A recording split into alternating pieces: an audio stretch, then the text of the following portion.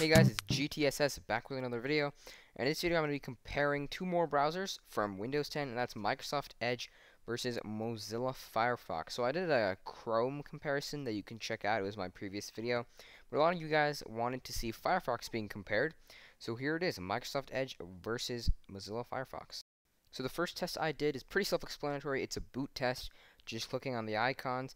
As you can see, Firefox took 1.7 seconds and Edge took 1.1. And that's probably because Edge is integrated with the Windows operating system, so it was a little bit faster upon boot. So the first benchmark I conducted was the Octane 2.0 JavaScript benchmark, made by Google, so it's pretty neutral here.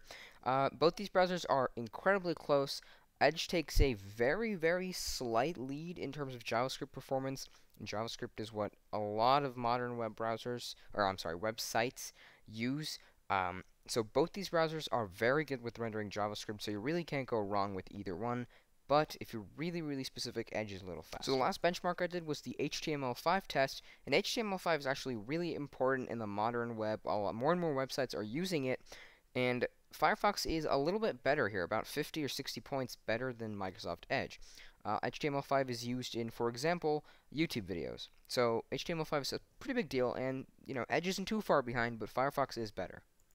So that's it for benchmarks, and real-world performance is a lot more important than benchmarks, so I also wanted to make sure you guys got that. So I loaded up 5 of the most popular websites, in my opinion, and I just timed them to see which browser would load, on average, them quicker. Edge was faster on 3 of the 5 websites, and Firefox was faster on 1. CNN and ESPN were incredibly, media-intensive websites, and those were won by Edge, but not by much. The difference in both directions on all these websites are really small. So I averaged them, and Edge was 0.4 seconds faster on average. This is with no add-ons. So yeah, Edge is faster in real-world use. But what are you gonna do with those 0.4 seconds? Not much. Edge, it's not a very big difference. Edge is faster, but it's not tremendously faster. Firefox is still really fast. So the last test I did was RAM usage. This is on a PC with 6 gigs of RAM, and first I opened up Edge, and I opened up those 5 tabs that I just showed you, and it used up about a gigabyte of RAM. And then I opened up Firefox with those same 5 tabs, and it used less than half of that, about 450 megabytes. That's impressive. So if you're on a low-end PC with you don't have more than 2 or 3 gigabytes of RAM, I would say Firefox is the way to go. So, to recap this, Edge is very fast. It feels fast, it's really snappy, scrolling, zooming, it's all really just fast. That's something that Internet Explorer didn't have. It's something that a lot of browsers still don't have, and that's awesome to see.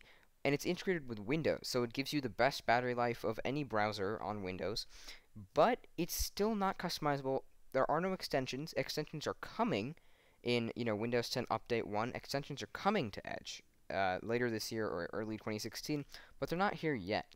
So as of right now, Edge, if you're a speed person, go ahead and use Edge. It's a little bit faster than Firefox, but you can't customize it. You're not going to be using any extensions. You can use Edge. If you want to customize your browser, if you don't mind a very slight speed difference, and cross-platform is something you're into, then Firefox is the way to go. You can get Firefox on iOS, Android, a bunch of different platforms. Actually, the iOS version is coming out, I believe. It's almost just as fast as Edge, but you can make it look any way you want to, and you can make it behave any way you want to with extensions. And if you're on a low-end PC, it takes up less RAM, and half the RAM. So that's definitely something to consider. So that's pretty much it for this video. Definitely tell me what you guys think, which browser you use on Windows 10. There's also Chrome versus Edge, if you use Chrome. But yeah, that's pretty much it. I hope you enjoyed. Subscribe for more Windows 10 and browser wars videos, and I'll see you in the next video. Thanks for watching.